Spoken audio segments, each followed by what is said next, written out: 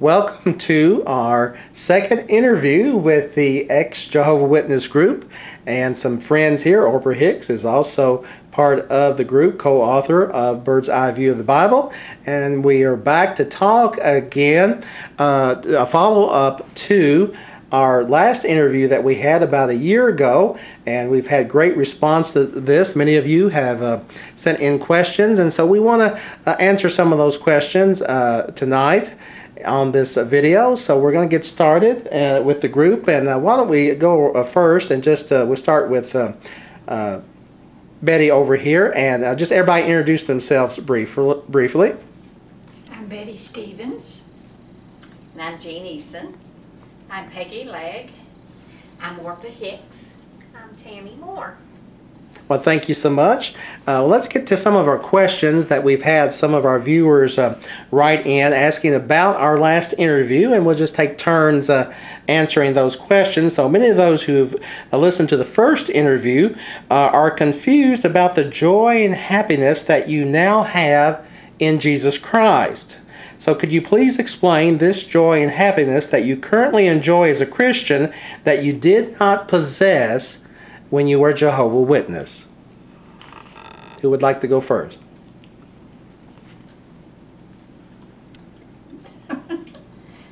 Well, I, for one, grew up as a Jehovah's Witness, and everything was censored when I was a child. I wasn't allowed to read anything that was not printed by Jehovah's Witnesses. I was not allowed to even associate with, generally, with people who were not Jehovah's Witnesses, and everything was, they expected you to go out in their service, preach their doctrine, but you could not compare it with anybody else's doctrine or have any choices. You had no choices. Their choices were made for you, and they told you how you were going to live your life. They directed everything in regard to your life. They were in complete control. You couldn't ask questions. If today, if I go to hear something in my church that that I have questions about, if I want to go into it deeper or something, my minister has said, well, you come and talk to me about that, and we'll go into the theology of that. We'll go back into the Hebrew and the Greek, and we'll have an understanding of this. You could not do that as a Jehovah's Witness. You were told that you accepted their teaching. You did not question what they told you. So no questioning of anything was ever allowed? No questioning. They would give you a brief. They would give you a brief explanation, and this was this is what the organization is directing us to do at this time, and whatever the organization said, you had to accept that, and they did your thinking for you. If you wanted to live a life, if you wanted to go to college, or you wanted to study something in high school that they didn't approve of, you learned that you would pay for those times that you questioned anything that they taught. So did you believe that took away some of the joy you had as growing up as a Jehovah Witness? I mean, was it, as you describe it, you seem to be describing a very sheltered environment where you were told what you could and could not do, and did you ever, when you were in school with other children, did that cause tension there? Did they see you as happy or sad? How did other people around you view you? Were you joyful or happy, or what did other folks think about you as a Jehovah Witness? They could see that I was not, and my teachers, I had teachers, when I look back on it now, I know I had teachers that knew I was not happy, but they didn't know how to reach out to me, and I didn't know how to talk to them. I was afraid that if I talked to them about anything that was going on in my life, that it would eventually get back to my mother, and who, my father wasn't a Jehovah's Witness at the time, but my mother was a strong Jehovah's Witness, and anything that would have gotten back to her that I had questioned about the organization, or if I had talked to anybody out of the organization, like a counselor, that would have been traumatic. Now, would you have been disciplined for such actions, like, you know, a spanking, or? Strongly. Okay. Strongly. My mother threatened to make me quit high school if I did not, if I thought anything different than the way the witnesses were trying to lead me. She threatened to make me quit high school. That was one thing that she knew I wanted to complete, was high school. And that was one hammer she had on my head, was this one controlling thing that she had, was that if I could not do what the organization felt I should do, that I could just quit high school. So growing up, did you you were sensing that something wasn't quite right, or did you think this was just the normal way that every child grew up? No, I knew it wasn't the way that every child grew up. I seen other students planning their lives. They were planning on going to college. They were their parents were encouraging them to go to college. My mother was being led by other people in our local congregation that my life was going to be different. My life was under their control. It was under their control. You're right there. Where you go is controlled. I had one friend in high school that was not a Jehovah's Witness, and we're still friends to this day. The Jehovah's Witnesses that I knew in high school no longer speak to me because I don't belong to that organization now. Now, are the Jehovah's Witnesses against higher learning? You said that you were not allowed to go to college even though you wanted to go to college. So explain to us their understanding of higher learning, or is that only for the women, or do the men get to go to college? Or explain, please. Well, in the organization will say that they believe in higher learning, and there's articles, and I have one at home right now that it's a watchtower that is talking about college, and they tell you that, well, you're going to be associated with worldly people. You're supposed to keep yourself away from worldly people. Anybody who's not a Jehovah's Witness is a worldly person to them. They're bad influences. They will draw you out of the truth. They will influence you to live a different life, and thereby you will lose your everlasting life. So they will tell the public, yes, we believe in college, and I know people right now who are their children are going to go to college because the organization has changed in what they will put forth to people. But when I was growing up, that was the rule at that time. That was the rule at that time, and in some areas it still is. And there are people who came into the organization who already had a college education. And those people see the importance of sending their children to college. But if you grew up in a family who didn't believe in a college education, those people are still not believing in a college education, a lot of them. Okay, any other thoughts about the childhood and the joys? Jean, were you joyful? Did you grow up in the Jehovah's Witnesses, or when did you? You know, I remember in high school, when I came home with a schedule of what subjects to take in the junior and senior year, Mother said, well, there's no use taking foreign languages or any of those prep college courses because there's no time to go to college. Armageddon is right at our door. And I recall this was during World War II when I was in high school, and I remember we were being encouraged at the school, to buy war bonds. And I can remember going home and talking to my mother about that, and she said, well, you just go back and you tell your teacher that this old government is just about ready to go down. that Armageddon is coming, and there's no need for buying any more bonds. Of course, they wouldn't have believed in it anyhow.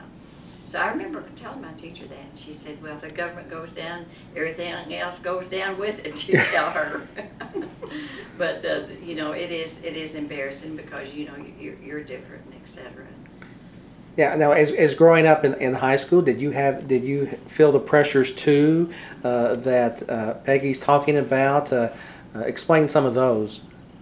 Well, in high school, you know, they don't want you participating in any of the extracurricular activities, and field service and going out is very important. And we know now as Christians, you know, we're to be led by the Holy Spirit. But when you're in an organization with Jehovah's Witnesses, you believe that the Holy Spirit is an it, and it guides the organization, and the organization tells us what to do.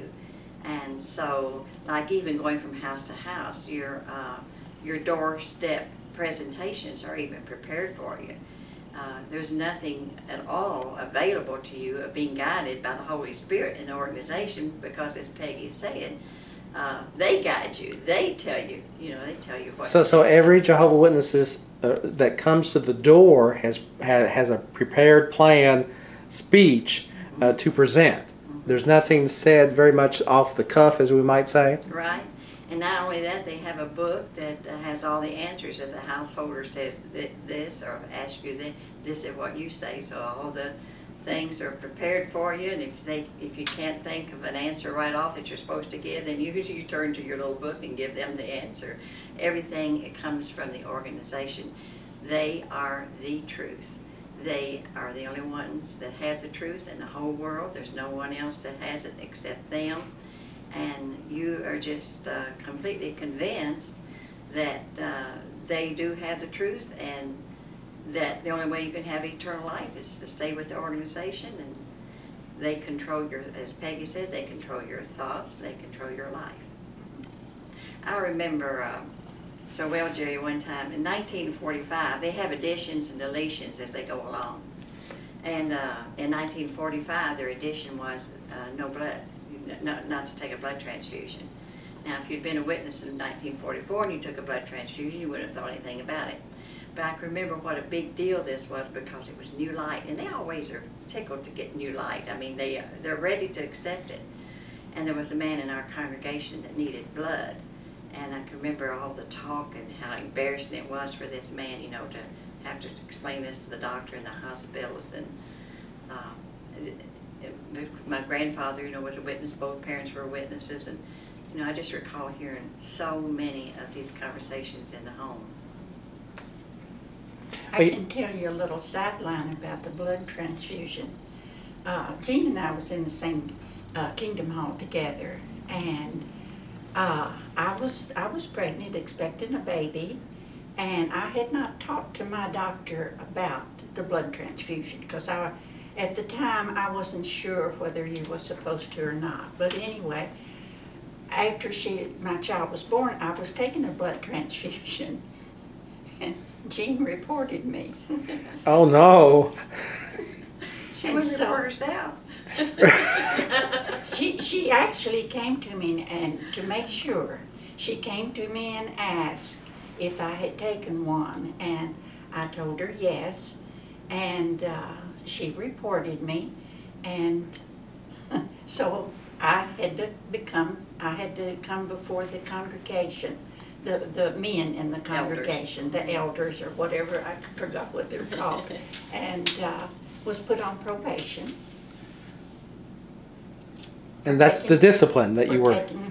For taking a blood transfusion. Now, probation, explain that to some of our listeners who may not be familiar. Were you not allowed to come to church? Did they make you pay a penalty fee, or what did you have to do? Yes, I came to church. I don't think it was announced in the whole congregation, but they had told me that I was to report to this one particular man, and so when I did, he just kind of dismissed it, and he says, "You don't have to do that." Oh, okay. Well, so that was, but this was a man that I had known since I was a teenager. Oh, okay. Well, Okay. Jerry witnesses snitch on each other all the time. You're encouraged to do that, because if you see a brother or sister sinning or Yeah. doing something they should not do, then you are supposed to, that's a way, according to them, that you're Right. to help them to get back on the right Right, road. right. Okay, so they're very. That's their way of They keeping the spy organization too. clean. They They spy too, don't they? Oh, Yes, yes. oh my. But all this in hopes of helping the organization, as you, and I noticed you never mentioned the word church. You know, as we've been talking here, the word church has not come up. You keep saying organization. Why do you say organization and not church? Because that's what it was. It was an organization of people that all over the world. They had them all over the world, but it wasn't a church. It was an organization that people had control over that lived in Brooklyn, New York. And they didn't want to be called a church because No. they were opposed to churches. Oh, goodness, All yes. religions other than theirs are false and of the devil, so they are not about to be called a No. church. No. And as They're a Peggy, kingdom. I mean, so you didn't have any church, and none of you had any church friends when you were growing up? Well, there would be acquaintances, you know, in your neighborhood or in your school, but they encourage you to make your close friends among Jehovah's Witnesses. Right. You mentioned a few moments ago about the Holy Spirit, and you mentioned it. And so, how is the Holy Spirit different? Compare it with the Jehovah Witness view of the Holy Spirit, and now the view that you hold currently about the Holy Spirit. And then we'll talk in a few moments about how the Holy Spirit has impacted your lives. Well, like I said a while ago, the Holy Spirit is an it to them, but I had to come to realize after coming out of Jehovah's Witnesses when I began a Bible study to deprogram myself, and the scripture at 1 Corinthians 6:19, the one that says, "Do you not know that your body is a temple of the Holy Spirit, who, not it, who is in you, whom you received from God? You are not your own." So when I did my study, I came to realize that the Holy Spirit is not an it, but he's a person. And when Jesus left, he promised us a comforter. And God created us for fellowship. And the Holy Spirit was given to us so that we could have our teacher to guide and direct us and fellowship with the Father and the Son and the Holy Spirit in this way. So he is the one that guides us. How different this is from the organization when it's an it that tells the men who write the literature for all Jehovah's Witnesses, they call themselves the faithful and discreet slave. And then they in turn, like I said a while ago, tell the Jehovah's Witnesses what to do. So Jesus is a mediator. Only Jesus is our mediator between God and mankind. We do not have an organization or a man or a group of men to be our mediator and tell us what to do. So we rely, as Christians now, we know that we rely on the Holy Spirit to guide us.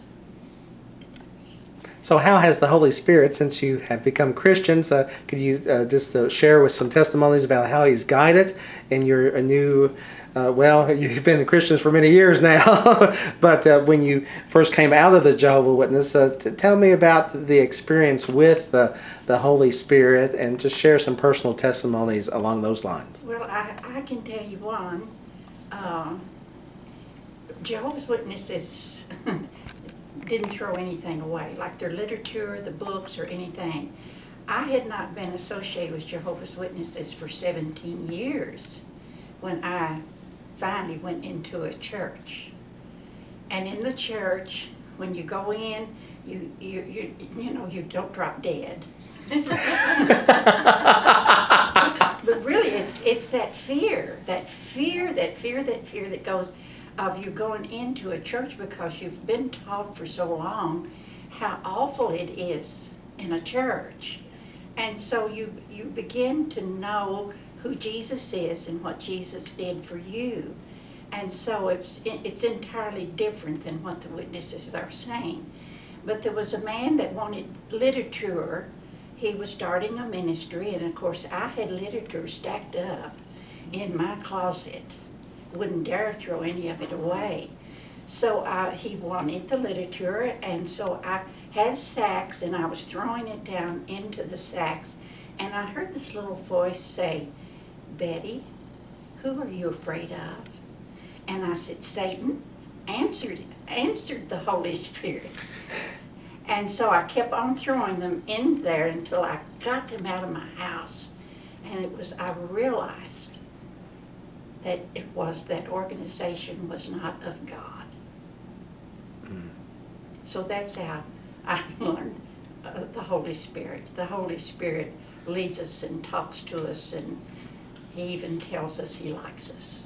Oh, he sure does, doesn't he? Yes. And Betty, you probably remember that we had a young man in the church, the first church that we identified with, and he went to Asbury Seminary, and he told his apologetic teacher about us. And so his professor invited me to come over to seminary and speak to the students.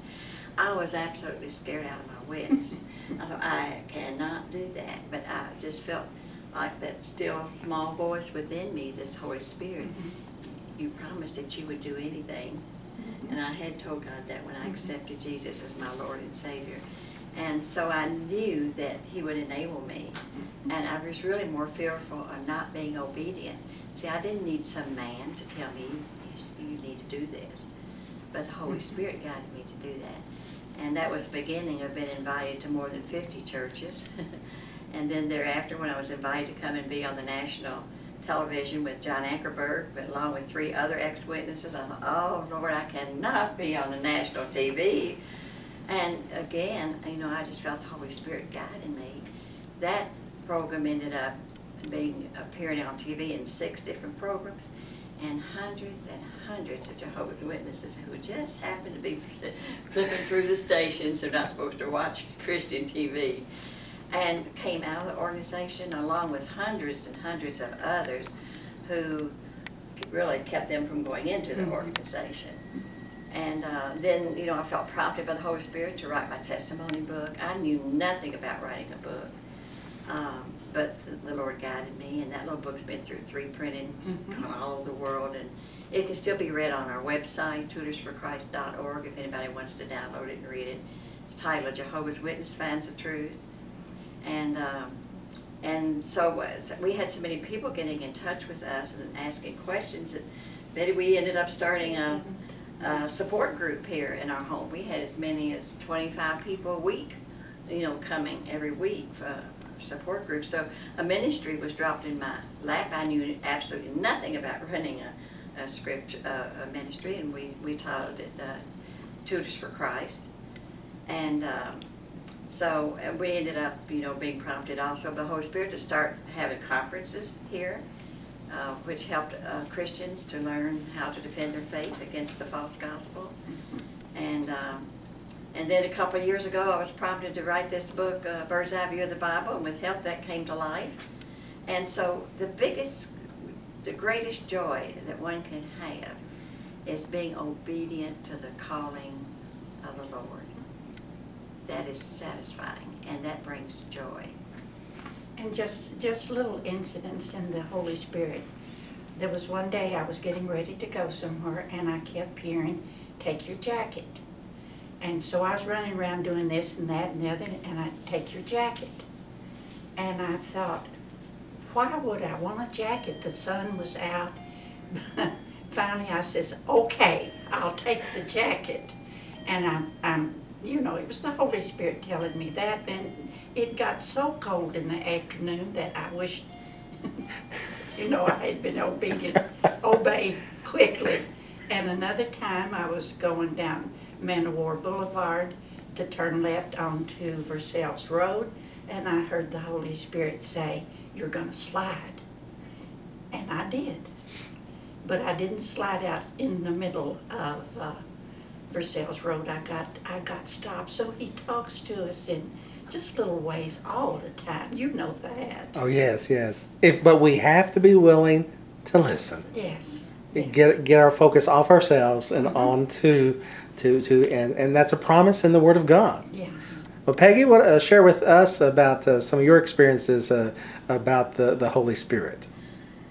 Well, a friend I worked with at VA had invited me to a fellowship dinner at a church, and I thought, oh, I didn't want to. Oh, she said, you don't have anything better to do. She said, come on and go.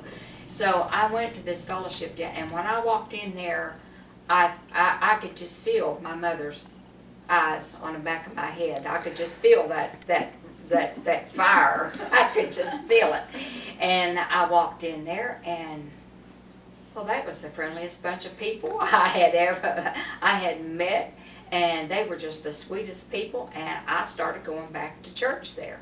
I went on Sunday morning, and I was going about every Sunday. I couldn't wait for Sundays to come around. I'd go back and I'd listen to the sermon, and I would just leave so happy and just full of hope, and there's something here. I just kept feeling this leading, that there is something here for you. So I remember I was making so many friends in this congregation, and I thought, you know, I've got to find out if this church has the truth or if the organization has the truth. And I remember standing in my home one morning praying to Jehovah, Lord, Lord Jehovah, I need to know, is this church right, or Jehovah's Witnesses right? Because I'm beginning to like these people, and it'll be hard if I have to leave this church. It's really going to tear my heart up if I have to leave. So that morning I went to church and sit down in a pew, and there was nobody else sitting there. This lady happened to come up and sit down beside me, and I had a book there about Jesus. And I had just prayed that morning about learning more about God, and I said, I got to know who you are. And I thought, well, I'll start with Jesus. Maybe that's what I need to learn about. I'll start here. And so she said, oh, I've heard that's a good study, but she said, we have a good Sunday school across the hall. And I said, Sunday school? Well, I had gone to Sunday school as a little child. I didn't know anything about Sunday school for adults. Oh, she said, yes, we've got a great Sunday school over here. She said, we start with a scripture, and she said, we know everything that's in that scripture, the total message that's in that scripture before we go on to another one. I said, oh, now that's that deep study. I said, that's what I want. And she said, well, you may not want to come right now. She said, we're off on a little side study. And she said, we're studying the cults. We just finished with the Mormons this morning, and next Sunday we're starting on Jehovah's Witnesses. And the conductor of that, the leader of that Sunday school class was behind me, and she said, we don't know any Jehovah's Witnesses. We don't have any in the congregation. Nobody knows any. But Bob says that he thinks he's got enough information on Jehovah's Witnesses that he can prove that this is a cult. And I couldn't speak. I just could not speak. She said, I must have had like a deer in a headlight look on my face, because she said, I hope I didn't offend you in any way. But I was in front of the class next week talking about what it was like to grow up as a Jehovah's Witness. Mm. And so from there, someone in that Sunday school class, she came up after I had spoken about my childhood, and she said, oh, I've got a friend that was a Jehovah's Witness, and she can be a lot of help to you. And that was this lady right here. So the next week she brought me up to Jean's, and then I was led to go look for myself, go investigate for myself, go do research on what Jehovah's Witnesses taught. And I went to the seminary at Asbury, and they have a large library there that on all of the apostolic fathers and what Jehovah's Witnesses had taught Well, what they teach was started clear back in the around a year 100, and has just continued. Jehovah's Witnesses are not aware that that was being taught then, and there were a lot of church fathers that were fighting that back then. Well, their writings are all recorded for us today. And when I went, we got about a half a page in the Watchtower magazine on supposedly some authority that who turned out to be, they say he was the man in the Watchtower that wrote the book on that Barnes, Peter Barnes. no, The first one that was out of the Watchtower magazine that Can you believe the Trinity? the Trinity magazine. And so he was a Unitarian minister. Well, they don't even believe in, but they were using this Unitarian's minister to support their belief. And so when I got to looking at this, and I went to, and I asked the lady there at the library, I said, I need to know where your books would be on the Apostolic Fathers' writings. She showed me this long line of books, huge. I said, all of this is there, and we got a half a page in the Watchtower. I said, I've got to come make pictures of this. Jehovah's Witnesses don't know that all of this is available. But I asked the Lord to lead me, and He did. The Bible says that the Holy Spirit, that Jesus, when He left, that He would send a comforter and a helper. And He's our counselor. He will guide us and to find the truth. And that's what the Lord led me to do, the Holy Spirit led me to go look at that for myself. Don't depend on somebody else's research. Go look for yourself. And that's something that the Watchtower doesn't want us. That's when you learned that the Watchtower on the Trinity had misquoted the early church fathers, right? Yes. And one of their quotes in there was actually from that Unitarian minister, which they know, which